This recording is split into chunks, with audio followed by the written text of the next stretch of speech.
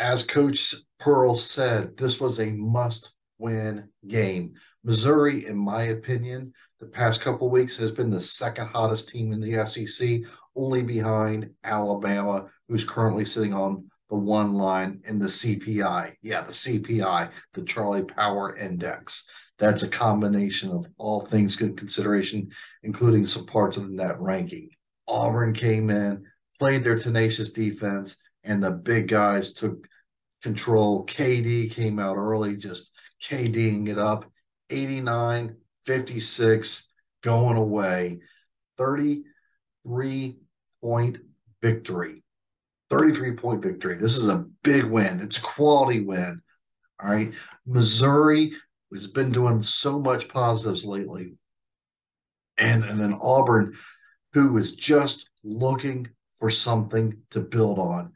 Five of their last six games have been losses. Yet in all five of those losses, they were close. They were to the wire. Some of them controversial losses. It just was missing by this much, but the team has always been fighting there. Sometimes it's pure frustration that kicks in, but you were just waiting for this moment. And tonight was finally that night. Auburn just put it on to them and just never looked back. When you hold Missouri to zero point 0.7 something points per possession, your defense is just clicking and firing. You hold them to 36% shooting, I believe it was, maybe even less than that. Big time. We had 16 offensive rebounds to help out. Dylan had 5. Junai had 5. It was just a big offensive rebound production, which led to a lot of second chance points. We had 17 second chance points to help. We had 3 guys in double digits. Broom had 20. Allen had 16, and KD, lighting it up from the three-point land, had 15. KD had 4 3-pointers. We made 9 overall. 50% shooting from the three-point line. Overall, just great night. Wendell did not make a single jump shot, but yet he had 9 assists. So even though his scoring average is going to come down, his assists per game were up. He had another steal to the list. We forced 9 steals. Dylan had 3 blocks himself. The defense was just lights out. This was one of those games where everything was clicking. And then Missouri just, I guess, they tried. I mean, listen, I'm a big fan of the Missouri Tigers for the 2022-2023 season. I think they're going to have a lot to offer the tournament. I think they're going to be a tough out. So the fact that both of us were laying on the 4 line, because goal number 1 is still available.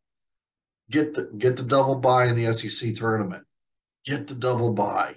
So Auburn now is a game up on Missouri and looking to hold on to that 4 line and then get the double bye, and whatever happens from there happens from there. Maybe they can get as high up as the 2 seed. We'll see where it goes from that. But this was a crucial must-win game tonight. Exhale, yes. Now you got Vanderbilt next. Vanderbilt's coming off a big win at South Carolina. And then they beat Tennessee right before that. This is a Vanderbilt team with Coach Stackhouse. Let me tell you, Liam Robbins is going to be a nightmare to handle underneath for Vanderbilt. So our work is cut out for us Saturday night, assuming you're not watching Extreme Rules and you're having to flip back and forth between both, or you got 2 screens going at the same time, because that one's going to be a battle as well. And so we're in this stretch where these are all 3 must-win games. The biggest of these 3 was Missouri, and this is a huge checkpoint. Missouri has a lot of quality 1 wins, and I believe this is going to get Auburn a Q1 victory here. What are your thoughts on the game? How are you liking it? Auburn had a really great night, 48 rebounds, making 16 free throws, 50% from the three-point line, 9 of 18 shooting. They were scoring at a 1.2 points per possession, which is huge for them. 40-some points in the paint. Everything you could ask for worked, and you knew it was just a matter of time before it could click. And hopefully all of frustrations from all the different levels, just because of just the missed opportunities and just the calls that just did not go our way, finally came to a good output. And now, hopefully, this is the beginning of a huge momentum. Again, thanks for watching. Like, subscribe, comment below. War Eagle.